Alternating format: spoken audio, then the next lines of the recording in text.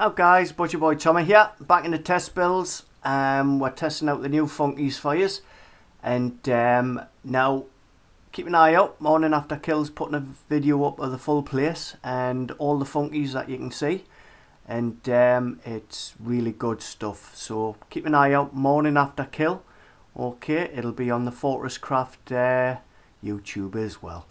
Now then, what I'm going to show you today is a quick tutorial on the old pressure gauges we've got knocked up there. Okay.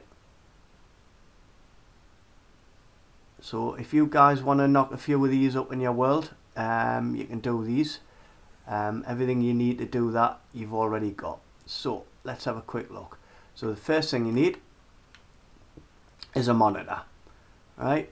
Now the designs, it depends on what you want. You make the design up, but I'll show you the basics. So this is a bog standard square block, right? Bog standard square block, and the notch goes in one. So in one, front of the workshop, remember, the two black bits, in one.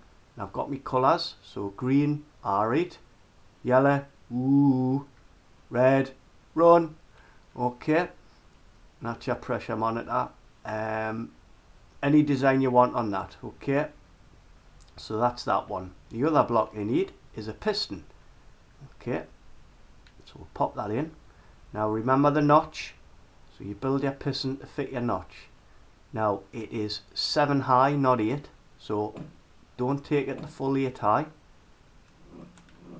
Do it 7, right? You can take it right from the floor. Up 7, remember, front of the workshop, that fits the front, and there you have it. Okay, that's your piston.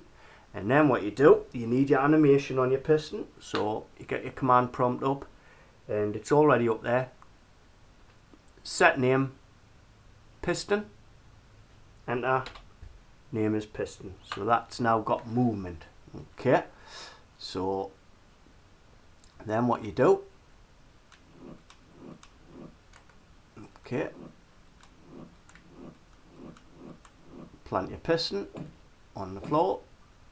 So as you can see, bog standard piston running up, and then what you do, remember what I said, the piston rises up to the block above it, so put your monitor above like that, and that gives you the piston. And then all you do is just hide the workings so no one can see them, and that gives you your pressure monitor. Okay, now you can vary it, so if you want, you can get a bog standard block. Now we'll use a white canvas, right, stick a white canvas in, bang, bang, bang, and then you get that effect. Okay, so change your, vary shape of your pistons, vary shape of your monitors, things like that, but you can do funky stuff. So I hope that's a canny tip for you, and keep smiling. Ta-ra.